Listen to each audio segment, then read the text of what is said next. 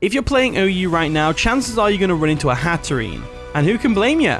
Hatterene's a really good Pokemon, that's for sure. But today we face a very interesting Hatterene set. I've never seen this one done before.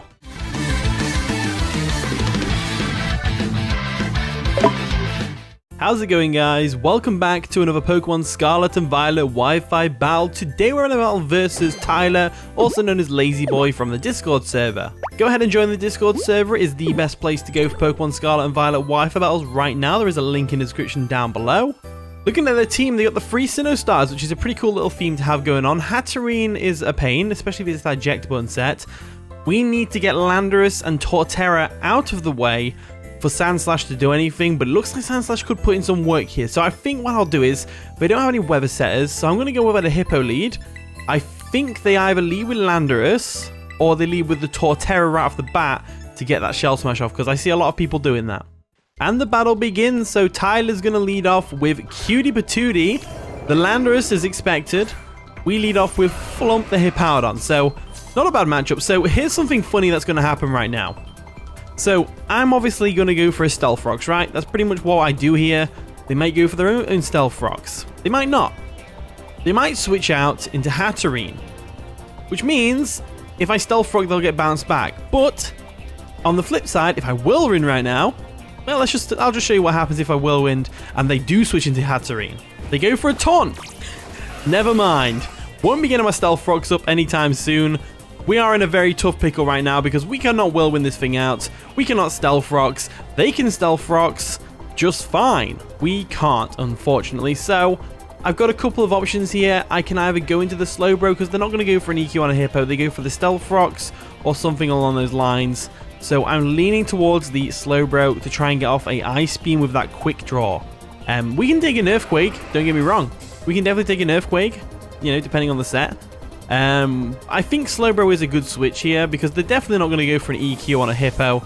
They probably go for a Stealth Rock. So into the Glorian Slowbro we go. There we go.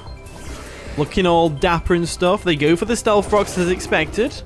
So now we have an option. Either they stay in and risk it for a Chocolate Biscuit, us not getting the Quick Draw right now, or they expect the Terra. I don't really lose much from going for Ice Beam. It's still going to be chip damage on whatever they bring in if they do switch. So let's go for the Ice Beam real quick. So they do go for the EQ. Unfortunately, that's no Quick Draw. And we do live, allowing us to go for an Ice Beam, which is probably going to take out the Landorus. It does. So remember earlier I said I needed to get the Landorus out of the way for Sandslash, and also I need to weaken the Hatterene, and also weaken the Torterra. Well, guess what? Slowbro has done just that. In comes Emperor Flaps, which is probably, the Empoleon. Nice and shiny, gotta love it, gotta love it. So we don't want to stay in here. We could still be useful later on down the line as a fodder switch or something like that, but Slowbro did real good tanking that Earthquake and going for an Ice Beam to KO that Landorus. Perfect job from Slowbro right there. Now we've got to decide what do we switch in. So I'm leaning towards my own Empoleon pretty much, just because Empoleon, ironically, walls Empoleon, you know? So we'll go into Empoleon real quick, like so. Mine's not so shiny, but it is still taller than the other opponent's one. They go for a flip turn on the switch. Good play on my opponent's behalf because they're going to get some momentum. They're going to get initiative on whatever we brought in, which was the Empoleon. And now they get a free switch in with whatever they want. And I'm pretty sure they're going into the Iron Treads or the Infernape. Now, we do have a way to counteract that. Donphan.io, the former Titan, is coming in the Iron Treads. So we were expecting that, that's for sure. So we got a couple of options here. We could either Terra Flying, or we can switch out. I'm leaning towards the switch out option. I'm really leaning towards the switch out option. I want to go into Hippo, because we can then fire off an Earthquake, which is going to do chip damage against anything on the team. And we can wall the ever-loving crap out of this Iron Tread. So we'll switch out real quick. I would have flipped turn, but again, they outspeed me, and they go for an EQ here. They definitely go for an EQ. Or spikes. I don't know whether the Iron Tread gets spikes. It seems like everything gets spikes, though, nowadays, so maybe. Volt Switch, even better. So Hippowdon comes in, absorbs our Volt Switch like an absolute champ, and we're able to go for an EQ right now. We'll get our own Stealth Rock, so I think Stealth Rock's going to be useful. Yeah, because even if they go into the Hatterene right now, they go for a knockoff. So knock off our Smooth Rock, which is unfortunate because it means the sand, next time we set it up, is only going to be there for a little bit. Stealth Rocks comes through. Now, they're definitely going to go for a Rapid Spin right now. I know they're going to go for a Rapid Spin. They have to go for a Rapid Spin. Get rid of those Stealth Rocks. So I'm going to take advantage of that, and I'm going to go into my Houndstone. There we go, withdrawing the Hippowdon. Save it for later.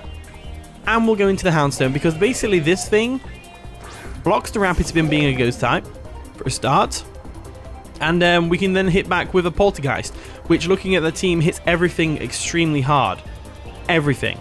So let's go for it. Let's go for that Poltergeist real quick. Let's take advantage of the sand while it's up. There we go, Poltergeist comes through. Heavy Duty Boots is going to attack its owner, which is the Iron Treads, and nearly down it goes. They now go for a knockoff, which is going to do a lot of damage, knocking off our Choice Band, but it's fine. The Sandstorm has subsided though, which ain't so fine. So, in order to stop them from going for a Rapid Spin right now, we need to let Muttley go down. I'm going to go for that Shadow Sneak just to get some chip damage off. You never know, it might KO. I doubt it. It doesn't, as they're able to go for an EQ and take us out, so that's unfortunate that Houndstone didn't get a KO, but it nearly did. He got the Iron Treads pretty weakened, to be fair, so that's not too bad. So what we could do here is, we could go into a lot of things here. We can go Hippo, get the sand back up. I'm leaning towards that. Or we could go Tyranitar, we could Terra Ghost, but I'm not leaning towards that because EQ is going to come and it's going to sting. So I think Hippowdon is the best way to go about this, so in comes the Hippo, which is fine. We can go into the Hippo all we want. We'll get that Sandstorm back up, and then we'll just fire off an Earthquake real quick. So, Earthquake comes through. Let's see how this plays out. So they go for a Rapid Spin, obviously wanting to get rid of them Stealth Rocks, which is fair enough. It's going to boost their speed as well. Not that it matters, because I'm afraid the grounds are rumbling, and down goes the Iron Treads, which is great. So Hippowdon's off to a good start. A good start. In comes Misty. So Misty is going to be the Hatterene, so I don't really want to stay in against this thing. I also don't want it to set up Carmines on me. So I think what I'm going to do instead is, I'm going to go for that big fat EQ right now. They go for an Agility? Is this a Zoroark in disguise? Agility Hatterene, I was not expecting that. So let's go for that EQ. Bet some chip damage off on them. They do have a Berry, which is going to boost their, what, defense? Okay, that's an interesting berry to have. So let's go for that EQ once again. Let's go for it.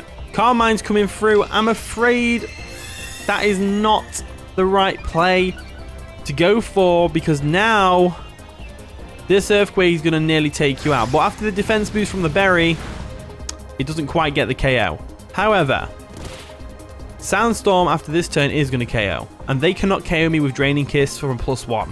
There's just no way. So we go for a Earthquake again. They do go for the Draining Kiss. They do get a fat amount of HP back. Oh, that's a lot more HP than I anticipated. So that's kind of screwed me over a bit. But it's fine, because now we're low on HP. The next Draining Kiss is going to KO us, but it's also not going to recover too much HP back. So there we go. It's going to recover about 30 odd HP that they've got left, which is respectable, to say the least. So Flump is going to go down, which is unfortunate. Again, what can you do though? Sandstorm subsides.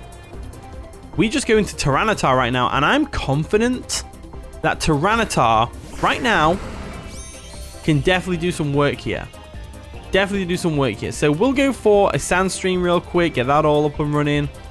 Let's go for that Stone Edge. Let's go for that Stone Edge, because I'm confident that we can take a Draining Kiss at +1. There we go. We take the Draining Kiss like a champ. It is going to recover a lot of that HP, but Stone Edge is going to come through, right? We missed. How anticlimactic. I was sat there like, that is not the play to go for the Carmine. But this has just completely screwed me over. How did Draining Kiss at +1 do so much damage to Hippo? I don't understand. I just don't understand. So, what are our options right now?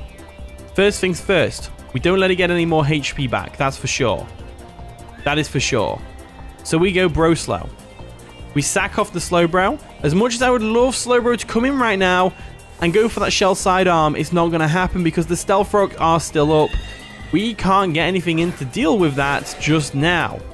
So Stealth Rock is going to take Slowbro out.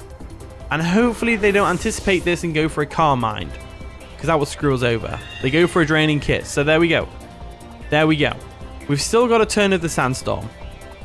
So we still have an option here. I think Sand Slash is the option we go for. So let's go into Knuckles real quick. There we go. Rolling around at the speed of sound. And then what we're going to do here is we're going to Tera Fire so we don't take as much damage from the Draining Kiss. We're going to EQ because it does more damage. And hopefully we can get some damage off on this Hatterene. So Tera Fire is going to come through right now. Sand Slash needs to pull through here because it can handle the Empoleon. It can handle the Infernape. To an extent, it can handle the Torterra with a Terra Blast. But it's this Hatterene that's standing in my way right now. So we go for the EQ. We outspeed naturally because we're in Sandstorm. Does a lot of damage. Does a lot of damage. As they go for a stored power. That just threw me right through the loop. So Sand Slash, unfortunately, doesn't get to do diddly squat. So what do we do here? What can I possibly do? Other than Empoleon. I think Empoleon is the play. I think Empoleon is the play. But I think we've lost because they have an Infernape. I think we've definitely lost because they have an Infernape. I think we can take this thing out. But only with a Hydro Pump, and that's provided we hit. So they go for a stored power. It's going to sting. But it doesn't KO. As we go for a Hydro Pump. And it does KO. So Hatterene is out of there. I should have gone into the Empoleon first. I really should have gone into the... Well, to be fair, it wouldn't have been at that HP if we had gone into the Empoleon first. So, you know, I think I did what I could with the tools I had at the time. So, you know, it's whatever. In comes Macho Mayhem, which is going to be the Infernape, right? Yeah, nice and shiny. Gotta love it. Gotta love it. We definitely lose here. Let's go for the Hydro Pump just in case they misclick. You never know. You never know. Misclicks can happen. So they're going to Terra. Just to add that extra insult to injury. They're probably going to Terra Fighting, I would say. Electric. Interesting. So Terra Electric Infernape, ladies and gentlemen. Very nice stuff. So there's the Terra Infernape. They go for a Thunder Punch. It's going to definitely take us out. It definitely takes Empoleon out. Terra Electric Infernape. That's pretty cool. With a Thunder Punch and stuff. That's awesome. That's awesome. So my opponent is going to win this game, unfortunately. Unless they're banded and locked into Thunder Punch right now, which would be amazing, by the way.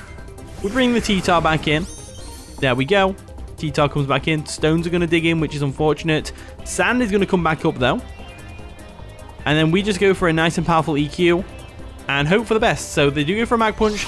Takes us out. And that's going to be the game. So GG, Lazy Boy. That was a pretty fun one.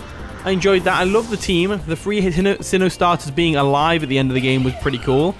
With GG, Tyler, that was a good one. I like that. But anyway, here is the team. If you want to try it out, use the code at the top right corner of the screen. Thank you so much for watching today's video. If you did enjoy, of course, leave a like, subscribe, all that wonderful stuff. And with that being said, I'll see you all in a bit.